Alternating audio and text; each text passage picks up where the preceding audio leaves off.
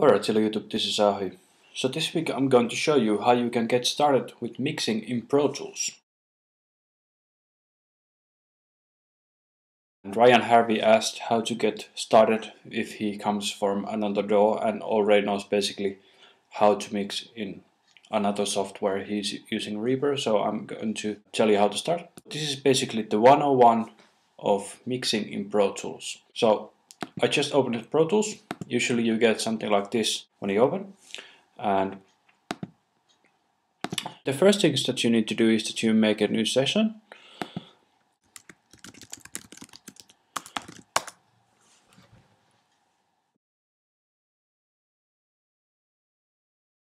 We are going to focus on just the mixing aspects of things.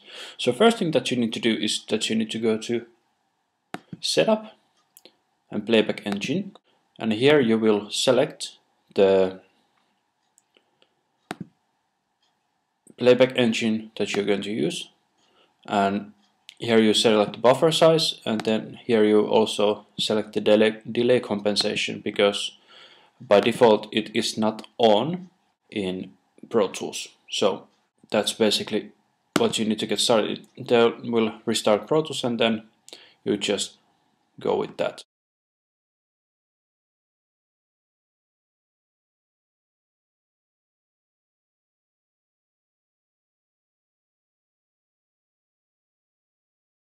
Alright, so then the next setup that you have to do is you go to I/O setup. So here you set up your inputs and outputs, and if you use any hardware insets you also set them here. But do notice that Pro Tools is kind of archaic, because if you want to use an insert you have to put both the input and output to the same number. So input 1 and input 2 are the same. Alright.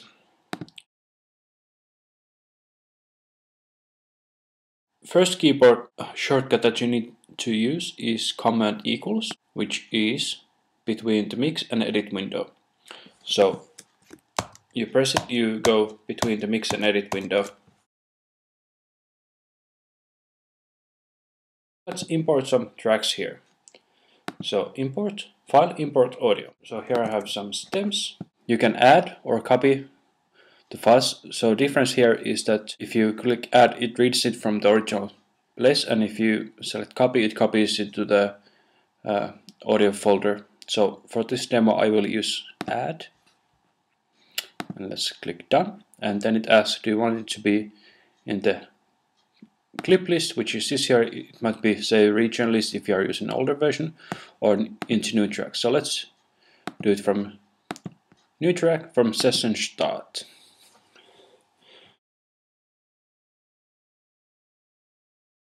Alright, so here we have our session, and as we see, our naming is whatever it is. So here we have the name of the track. So we double click it, and then we can just name it. And now you can either press OK, or you can press next, or press Command and right arrow, and left arrow goes to the other way. So this is BS, RG, LG, KB, LV, BV, and FX. Alright. You can customize what you see here. On bottom right corner here, you can select what you see. Usually what you need just for mixing is the insert slot A to E or F to J, and usually the send slot. If it looks like this, you click on this, hold down Command, and you select assignments, and now you can see the sends A to E. Here we have our tracks. So if you want to select a track, you just click on the name, and if you want to select multiple tracks, you press down Shift and there, and if you want to select just some tracks, you press down Command. And on the left here we have the track list. So if you want to hide all tracks, you can show just tracks that you want to see. Alright, so let's first show all tracks.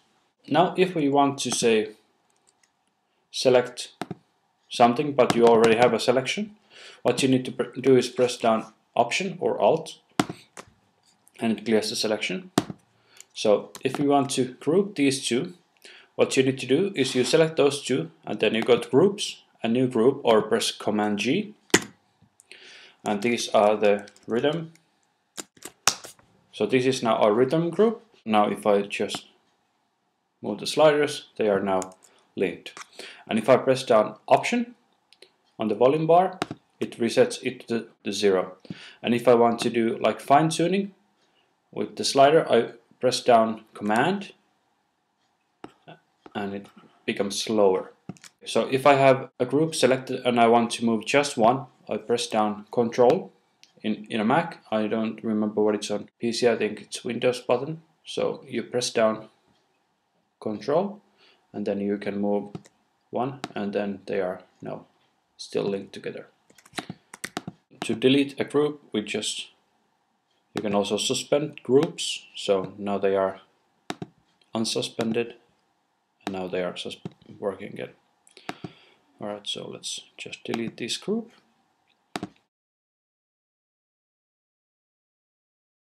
One thing that you might use is that you want to make new aux tracks. So you go to Track and New, and here you select Stereo aux tracks. We don't have separate send or FX tracks like in Cubase. And in this window you can make several of them by pressing down first Command. So you select the type with up and down arrow, amount of channels on left and right arrow, and if you press just the arrow keys, you select the number of them. So if I want to make 4 stereo auxes, and then in addition I want to make one mono aux, I then press Command plus, or press this plus here. I just then make, so first 4 stereo aux tracks, and then one mono aux track. And now they are here. Similar to Reaper and Logic, Pro Tools uses buses for routing. If I want to route something to a bus, I just select bus 1, 2, and now this is the input for bus 1 and 2. One thing that is different, so if I want to solo this doesn't play. So what we need to do is we press Command here, and it solo saves the solo button. And that's one of the quirks that Pro Tools has. If we want to select multiple of these to go to bus 1 and 2, we select all the tracks. So we first press on the first one, and then press Shift, go to the last one, then Option Shift, and then go to bus 1 and 2. They all go to bus 1 and 2. But if you want to do it in a setting order, we press down Command, Option, Shift, then we select the bus 1 and 2, and we see that it's 1 and 2, 3, 4, 5, 6, 7, 8, 9, 10, and so on. And so here we would do the same thing. So we first select them all, then Command, Option, Shift. On the input, we select bus 1 and 2. We see the descending order here, and because this is a mono track, it doesn't come into the play. Alright. I hope that most of you know how to use plugins, so you just select here, multi-channel plugin. So this is basic stereo and surround, and these are mono plugins, and these are I/O plugins if you use inserts. And on the mono you see only this plugin list. So basically you just click on any of this big area to select the plugin. For example, this is the EQ that comes with the plugin, and here you see this small icon. So if you just press on the center, it opens and closes the plugin. If you want to open multiple, you have to uncheck this target button. So if you want to now add a compressor, so now we have 2 windows instead of just one. So if we close both of these, because Pro Tools saves real estate by having basically the same plugin working on the same window. So if we now uncheck this, we can have multiple windows on at the same time, or we just press down Shift and it removes and it opens multiple of them with the target already removed. And if you want to remove them, you just press here where it says Insert Selector, you select No Insert, and that's it. And if you want to do it on all the tracks,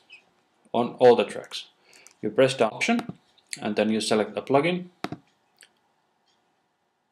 and now it's going to all the tracks that are the same type. So that was just Option, but since we have selected these tracks, if I want to add a plugin only to those, I press down Option Shift and then select an EQ and the 7-band EQ here, and that's what happens. And because this one is a mono and these are stereo tracks, that's why this doesn't have any insert, so you have to do those separately.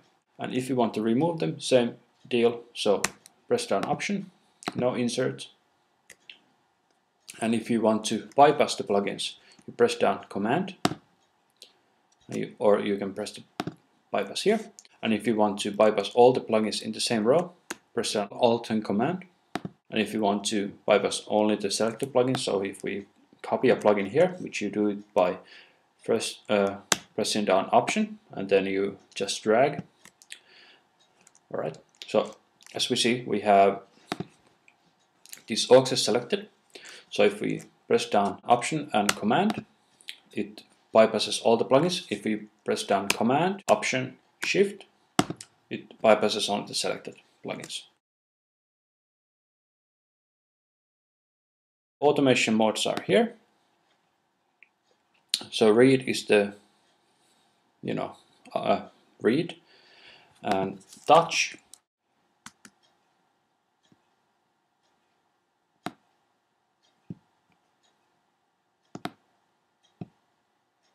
So touch always returns where it was. Latch stays where you leave the fader. And write overrides whatever is there.